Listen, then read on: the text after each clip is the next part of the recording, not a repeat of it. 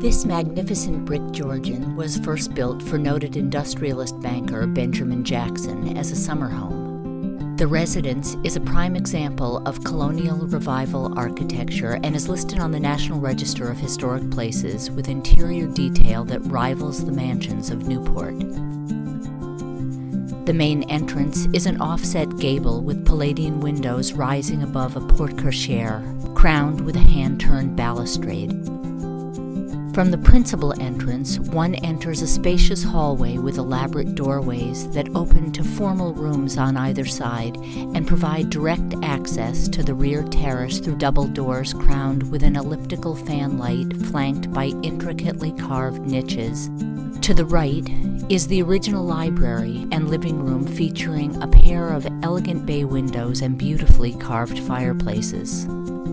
To the left, the formal dining room is the largest of the principal rooms with original high-paneled wainscoting, a distinctive fireplace, and incredible built-ins. The original service wing contains a spacious cook's kitchen that opens to a comfortable family room with fireplace, and the loggia, a glass-enclosed conservatory framed by marble columns with glazed glass doors that open to the terrace. A butler's pantry, wine room, lavatory, and elevator add to the convenience and complete this floor. A magnificent hand-carved staircase provides access to the second and third floors, highlighted by Palladian windows on each landing. The master suite features stunning views of the bay, 2 bathrooms, a fireplace, and a walk-in closet.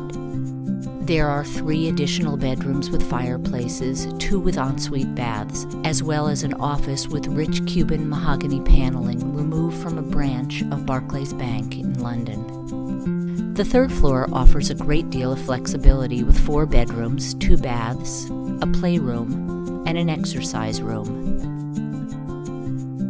This Barrington landmark enjoys a prominent location on the crest of a hill that gently slopes to a private beach with over 200 feet of shoreline. Outdoor living includes the original covered stone terrace that extends from the conservatory to the north end of the house, offering panoramic views of Narragansett Bay, the Newport Bridge, and the islands beyond.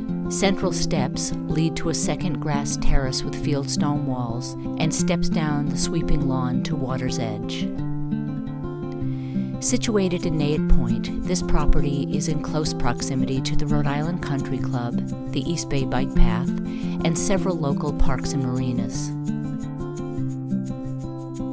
For more information on this property, please contact Patty Deal at area code 401-457-1316.